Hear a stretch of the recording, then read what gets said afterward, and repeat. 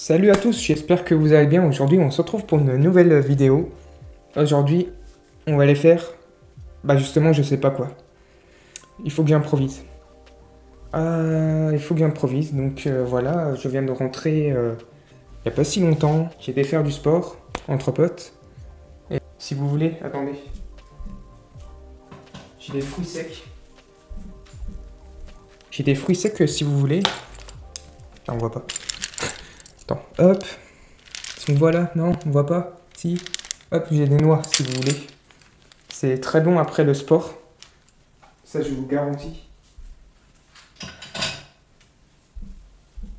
Ouais, sinon, c'est pour prendre des nouvelles un peu de vous, quoi. Je vois que vous en êtes plus en plus. Mais ce serait bien de revoir une communauté, en fait, sur la chaîne. Et sinon, qu'est-ce que j'ai d'autre à dire? Ah, j'avais une blague aussi à vous faire. Elle est très marrante. Mais j'ai déjà faite à mes potes, donc ils vont censés... Je vais la faire quand même. Bon, allez. Allez, monsieur et madame T ont un fils. Comment s'appelle-t-il? Vladimir. Vladimir T. Ah là là. Ah, c'est dur, hein, l'improvisation. Je vous jure. Le jour où je fais un live sur ma chaîne, mais je serai en panique, laisse tomber. Qu'est-ce que je vais dire? On sait pas. C'est ça le truc. J'ai quoi pour me défendre?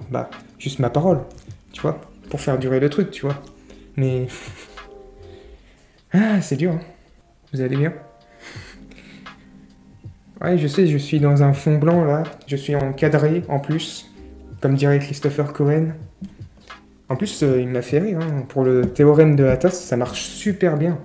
Je vous jure. Je vous mettrai le lien de la vidéo dans la description. Dans la description, là. J'arrive plus à parler. Pourquoi il y a les branches d'un arbre? Waouh, le micro il est tombé. Hop, je vous montre. Oui, c'est un mur blanc. Voilà, fin de la vidéo.